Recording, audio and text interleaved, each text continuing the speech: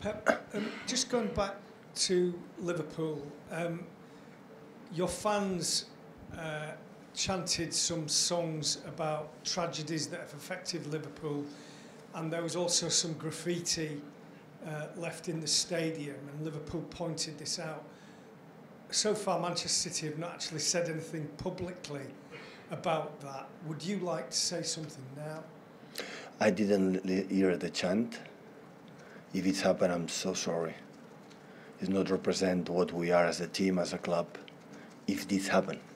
So, but don't worry, we can behave perfectly our mistakes without a problem.